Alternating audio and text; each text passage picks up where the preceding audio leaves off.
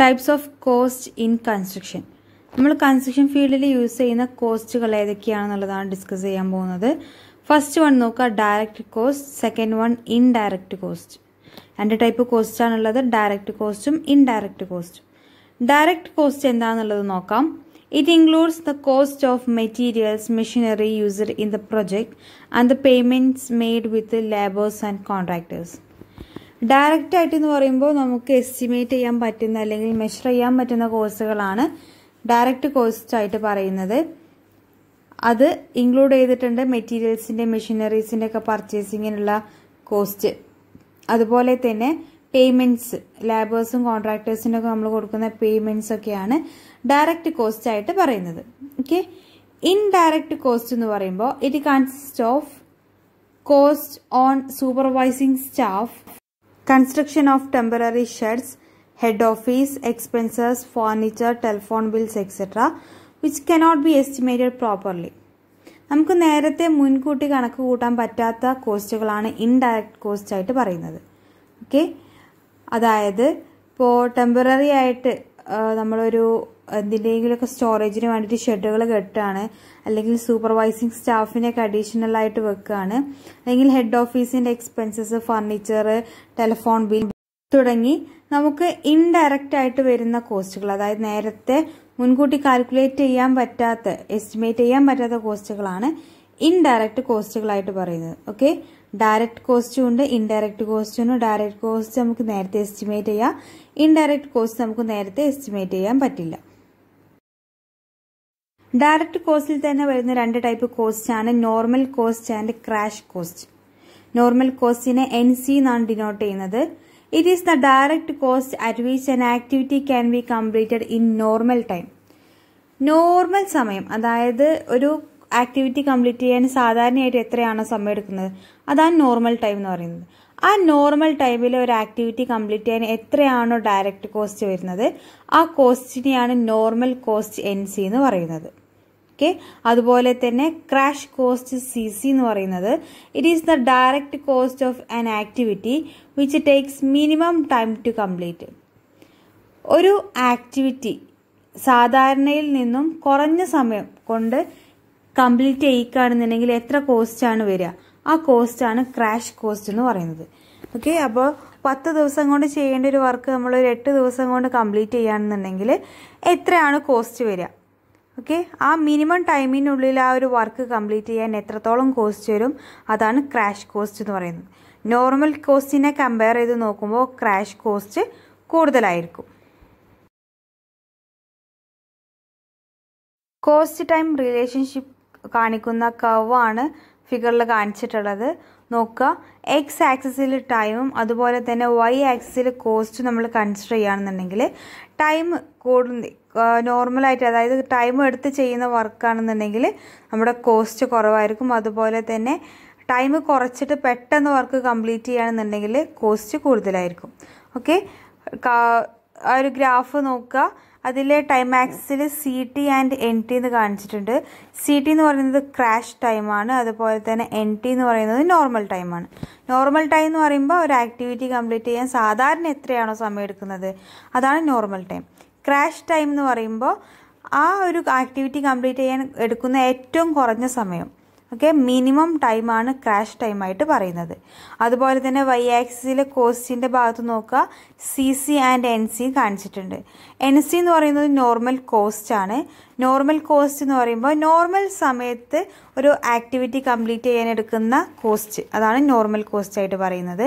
ഇനി crash time, അതായത് ആ കുറഞ്ഞ സമയത്തിൻ്റെ ഉള്ളിൽ ഒരു ആക്ടിവിറ്റി കംപ്ലീറ്റ് ചെയ്യാൻ എത്രയാണോ കോസ്റ്റ് ചിലവാകുന്നത് അതാണ് ക്രാഷ് കോസ്റ്റ് എന്ന് പറയുന്നത്. ആ ഒരു ഗ്രാഫിൽ നോക്കിയാൽ മനസ്സിലാക്കാം, കുറഞ്ഞ സമയം കൊണ്ട് നമ്മൾ ആക്ടിവിറ്റി, അതായത് ക്രാഷ് ടൈമിൽ ആക്ടിവിറ്റി കംപ്ലീറ്റ് ചെയ്യുന്ന സമയത്ത് നമുക്ക് കോസ്റ്റ് കൂടുതലായിട്ട് വരും. ആ കർവിനെ റെഫർ ചെയ്യുകയാണെന്നുണ്ടെങ്കിൽ നമുക്ക് വരുന്ന പോയിന്റ്സുകളൊക്കെ കൺക്ലൂഡ് ചെയ്യാം. That is the curve shows the cost time relationship four A construction activity. ഒരു കൺസ്ട്രക്ഷൻ ആക്ടിവിറ്റിയുടെ കോസ്റ്റ് ടൈം റിലേഷൻഷിപ്പിന്റെ കർവാണ് നേരത്തെ കാണിച്ചിട്ടുള്ളത്. Okay, the horizontal axis represent time and the vertical axis represent cost. ആ ഒരു കർവിലെ ഹൊറിസോണ്ടൽ ആക്സിസ് ടൈമിനെയും അതുപോലെ തന്നെ vertical axis കോസ്റ്റിനെയുമാണ് represent ചെയ്യുന്നത്. From the curve the cost of an activity will increases if the time reduced. കർവിൽ നിന്ന് നമുക്ക് മനസ്സിലാക്കാം time കുറച്ചിട്ടാണ് ഒരു ആക്ടിവിറ്റി കംപ്ലീറ്റ് ചെയ്യുന്നതെന്നുണ്ടെങ്കിൽ, അതായത് നേരത്തെ കാൽക്കുലേറ്റ് ചെയ്ത് വെച്ചിരുന്ന ടൈമിനേക്കാളും കുറഞ്ഞ സമയം കൊണ്ട് നമ്മളൊരു ആക്ടിവിറ്റി കംപ്ലീറ്റ് ചെയ്യുകയാണെന്നുണ്ടെങ്കിൽ നമുക്ക് അഡീഷണൽ ആയിട്ട് കോസ്റ്റ് കൊടുക്കേണ്ടി വരും. ഓക്കെ, അതാണ് ടൈം റെഡ്യൂസ് ചെയ്യുന്ന സമയത്ത് കോസ്റ്റ് കൂടുമെന്ന് പറയുന്നത്. അതുപോലെ തന്നെ സാധാരണ നോർമൽ ടൈമിലാണ് ഒരു വർക്ക് കംപ്ലീറ്റ് ചെയ്യുന്നതെന്നുണ്ടെങ്കിൽ നോർമൽ കോസ്റ്റിൽ നമുക്ക് വർക്ക് കംപ്ലീറ്റ് ചെയ്യാം. The point on the curve with respect to normal time and normal cost is normal point. കർവിലെ normal ടൈമിന്റെയും normal കോസ്റ്റിനെയും represent ചെയ്യുന്ന ആ ഒരു പോയിന്റിനെയാണ് നോർമൽ പോയിന്റ് എന്ന് പറയുന്നത്. അതുപോലെ തന്നെ the point with respect to crash time and crash cost is called crash point. Crash കോസ്റ്റിനെയും crash ടൈമിനെയും represent ചെയ്തുകൊണ്ടുള്ള ആ കർവിലെ പോയിന്റിനെയാണ് crash point ആയിട്ട് പറയുന്നത്. ഓക്കെ, അപ്പോൾ ആ ഒരു കർവിലെ വൈ ആക്സിസിൽ ടോപ്പിൽ വരുന്നതാണ് ക്രാഷ് പോയിന്റ്. അതുപോലെ തന്നെ എക്സ് ആക്സിസിൽ ഈ ലാസ്റ്റ് എൻഡിൽ വരുന്നതാണ് എന്ത്, നോർമൽ പോയിന്റ് ആയിട്ട് പറയുന്നത്. നോക്കുക, the slope of curve gives cost slope.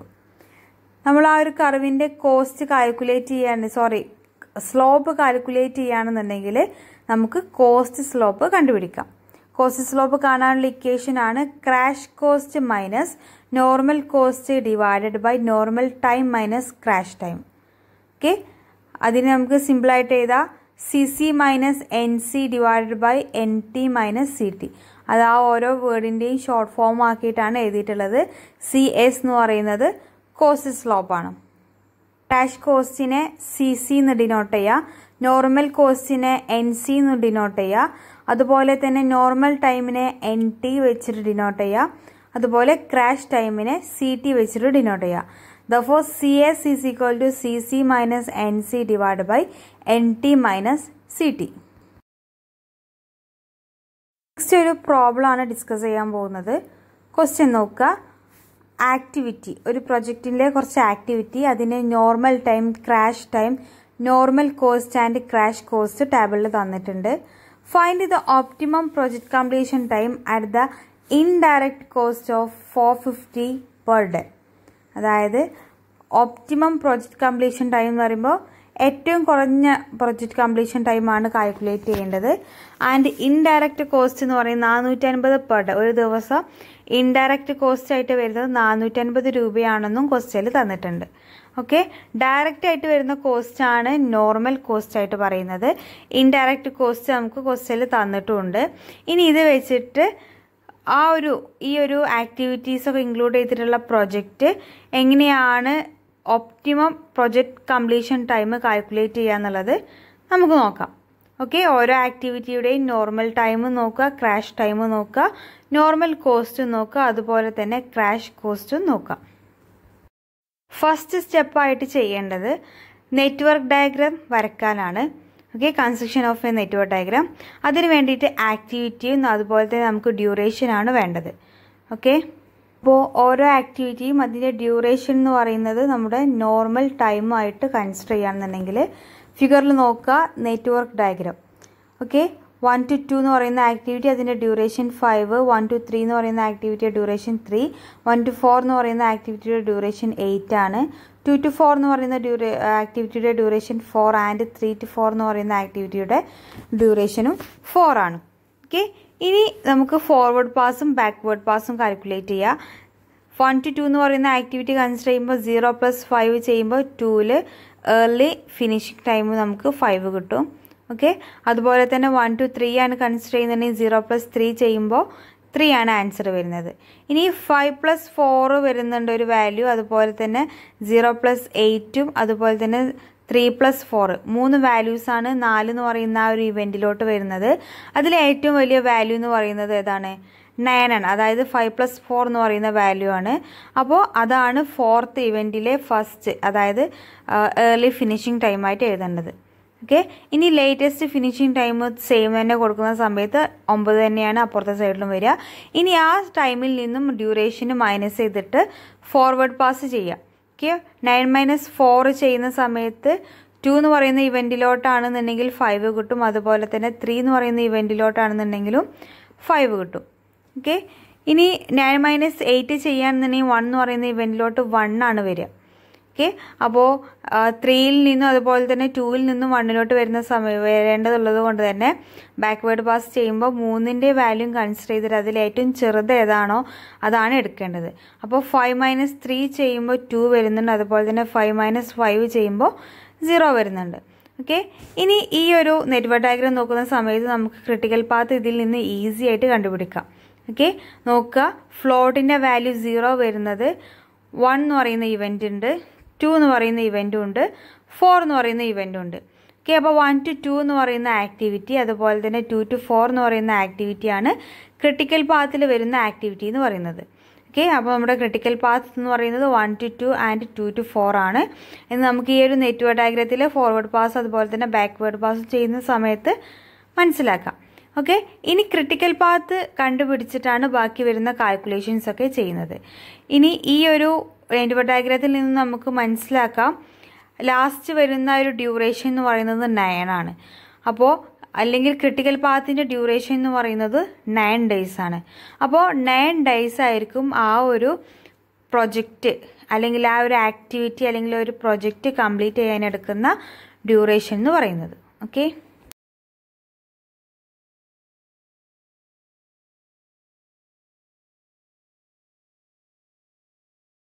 therefore critical path is equal to 1 to 2 and 2 to 4 എന്ന് പറയുന്ന ആക്ടിവിറ്റീസ് ആണ്.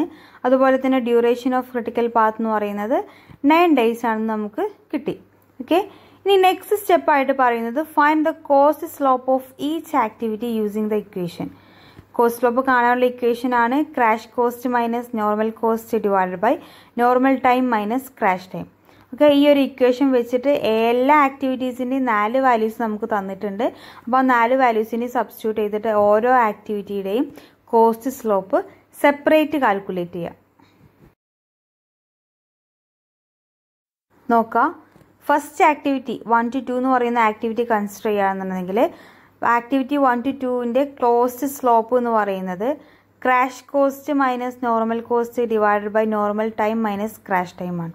ക്രാഷ് കോസ്റ്റ് എന്ന് പറയുന്നത് 800 ആണ്, മൈനസ് നോർമൽ കോസ്റ്റ് എന്ന് പറയുന്നത് 600 ആണ്, ഡിവൈഡഡ് ബൈ നോർമൽ ടൈം എന്ന് പറയുന്നത് 5 days അതുപോലെ തന്നെ ക്രാഷ് ടൈം എന്ന് പറയുന്നത് 4 ആണ്. അപ്പോൾ 800 - 600 ഡിവൈഡഡ് ബൈ 5 - 4 ചെയ്യുന്ന സമയത്ത് നമുക്ക് 200 ആണ് 1 to 2 എന്ന് പറയുന്ന ആക്ടിവിറ്റിയുടെ കോസ്റ്റ് സ്ലോപ്പായിട്ട് കിട്ടുന്നത്.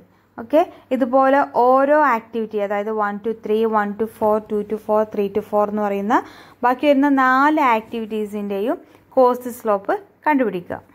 നോക്കാം, 1 to 3 എന്ന് പറയുന്ന ആക്ടിവിറ്റിയുടെ കോസ്റ്റ് സ്ലോപ്പാണ് 100, 1 to 4ൻ്റേത് 100 ആണ്, 2 to 4ൻ്റേത് 300ഉം 3 to 4ൻ്റേത് 200 ആണ് വരുന്നത്. ഒപ്റ്റിമം കോസ്റ്റ് ആണ് നമുക്ക് ക്വസ്റ്റ്യനിൽ കാൽക്കുലേറ്റ് ചെയ്യാനുള്ളത്. അതുകൊണ്ട് തന്നെ ഫസ്റ്റ് ഓഫ് ഓൾ നമ്മൾ ഡയറക്റ്റ് കോസ്റ്റും ഇൻഡയറക്റ്റ് കോസ്റ്റും ആണ് കൺസിഡർ ചെയ്യുന്നത്. ഡയറക്റ്റ് കോസ്റ്റ് എന്ന് പറയുമ്പോൾ സം ഓഫ് നോർമൽ കോസ്റ്റ് ആണ്. അതായത് നോർമൽ കോസ്റ്റിന്റെ കോളത്തിൽ തന്നിട്ടുള്ള വാല്യൂസ് കൂടി ആഡ് ചെയ്തിട്ട് എത്രയാണ് വരുന്നത് അതായിരിക്കും നമ്മൾ ഡയറക്റ്റ് കോസ്റ്റ് ആയിട്ട് കൺസിഡർ ചെയ്യുന്നത്. ഓക്കെ, ഇൻഡയറക്റ്റ് കോസ്റ്റ് എന്ന് പറയുമ്പോൾ 450 rupees പെർ ഡേ എന്നുള്ളത് കോസ്റ്റിൽ തന്നിട്ടുണ്ട്. 450 രൂപയാണ് ഒരു ദിവസത്തെ ഇൻഡയറക്റ്റ് കോസ്റ്റ് എന്നുണ്ടെങ്കിൽ നമുക്ക് പ്രൊജക്റ്റ് കംപ്ലീറ്റ് ചെയ്യാൻ 9 days ആണെന്നുള്ളത് നമുക്ക് നെറ്റ്വർക്ക് ഡയഗ്രാം വരച്ച് ക്രിട്ടിക്കൽ പാത്ത് കണ്ടുപിടിച്ച സമയത്ത് കിട്ടി.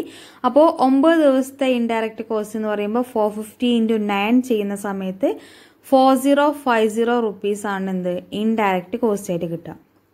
ഓക്കെ, അപ്പോൾ therefore ടോട്ടൽ കോസ്റ്റ് എന്ന് പറയുന്നത് direct cost plus indirect cost ചെയ്തതാണ്. ഡയറക്റ്റ് കോസ്റ്റ് 3000, അതുപോലെ തന്നെ ഇൻഡയറക്റ്റ് കോസ്റ്റ് എന്ന് പറയുന്നത് 4050 ആണ്.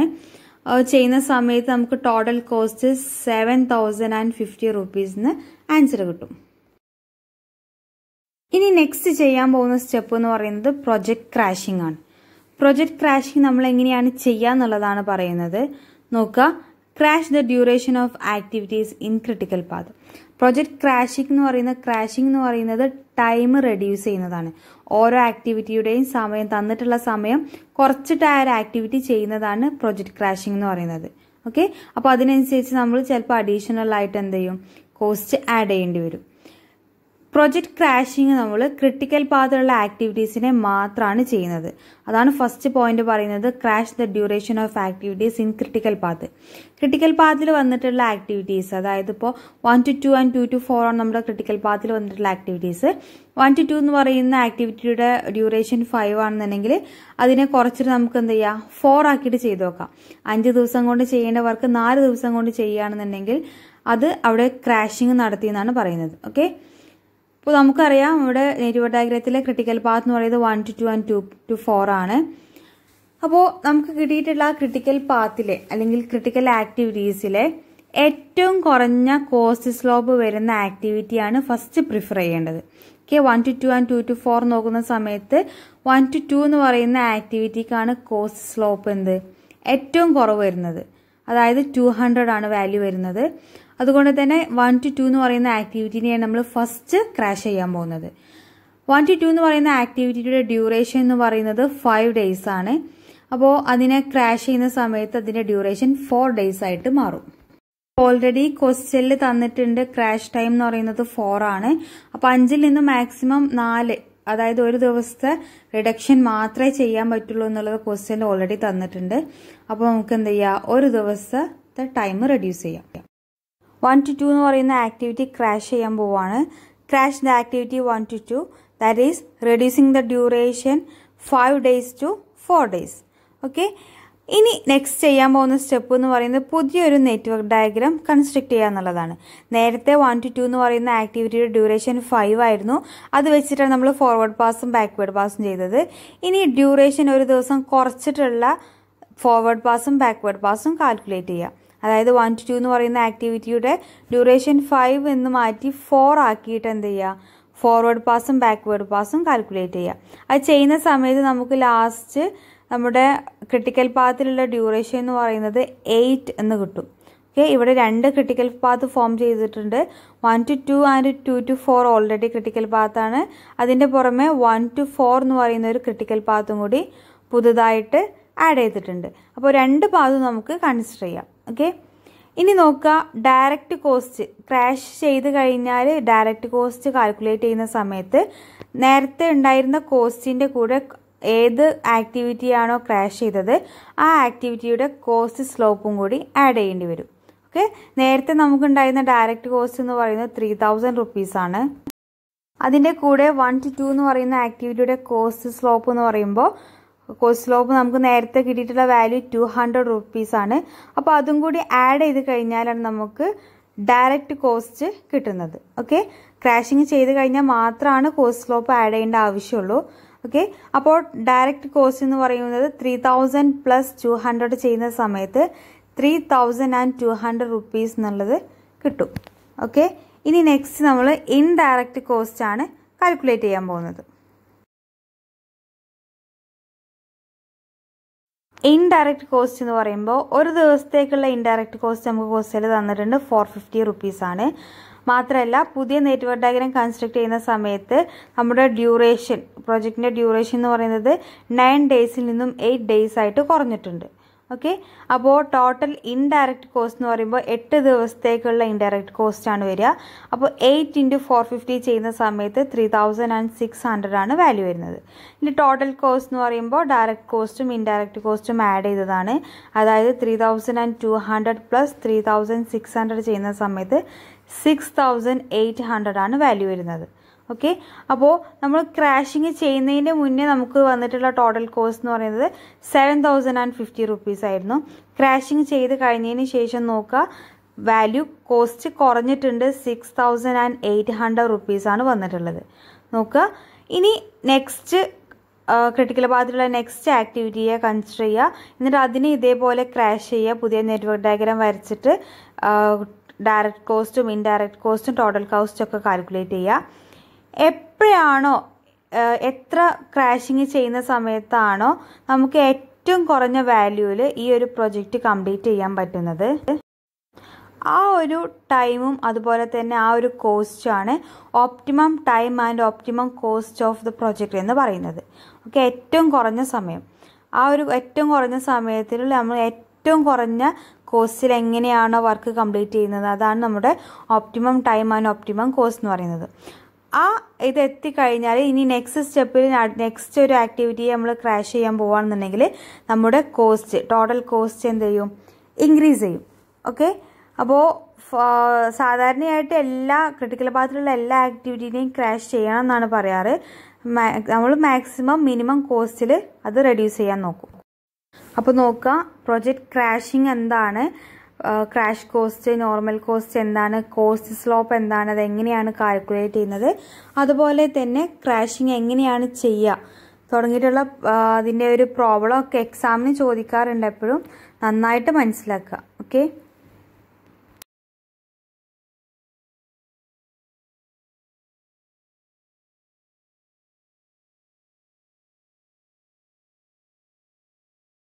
ഫസ്റ്റ് മൊഡ്യൂളിലെ ലാസ്റ്റ് ടോപ്പിക്കാണ് ജോബ് ലേഔട്ട് എന്ന് പറയുന്നത്. ജോബ് ലേഔട്ട് എന്ന് പറയുന്നത് സൈറ്റ് ലേഔട്ട് ആയിട്ട് തന്നെ പറയാം. Job layout of A construction site എന്ന് പറയുമ്പോൾ ഒരു കൺസ്ട്രക്ഷൻ സൈറ്റിൻ്റെ ഓരോ ഏരിയയും നമ്മൾ വർക്ക് വേണ്ടിയിട്ട് എങ്ങനെയാണ് തരം തിരിച്ചിട്ടുള്ളത് എന്നുള്ള ഒരു പിക്ചോറിയൽ റെപ്രസെൻറ്റേഷൻ ആണ് പറയുന്നത്. Okay, it is the plan for the construction site and area around which it shows the exact location of placing the resources of construction. അതായത് നമ്മൾ കൺസ്ട്രക്ഷൻ വർക്ക് ചെയ്യുന്ന ഒരു ബിൽഡിങ്ങിൻ്റെ കൺസ്ട്രക്ഷൻ വർക്ക് ചെയ്യുന്ന ആ ഒരു പ്ലോട്ടിലെ ഓരോ ഏരിയകളും അല്ലെങ്കിൽ നമ്മൾ കൺസ്ട്രക്ഷന് വേണ്ടി യൂസ് ചെയ്യുന്ന മെറ്റീരിയൽസും മെഷീൻസൊക്കെ എവിടെയാണ് ലൊക്കേറ്റ് ചെയ്തിട്ടുള്ളത്, അത് മെറ്റീരിയൽസൊക്കെ എവിടെയാണ് ഷെഡ് കെട്ടിയിട്ട് നമ്മൾ സ്റ്റോർ ചെയ്തിട്ടുള്ളത്, അങ്ങനെ തുടങ്ങിയിട്ടുള്ള എല്ലാ കാര്യങ്ങളും ജസ്റ്റ് ലേ ഔട്ട് ചെയ്യുന്ന ഒരു പ്ലാനാണ് ജോബ് ലേഔട്ട് എന്ന് പറയുന്നത്. It is also known as site layout.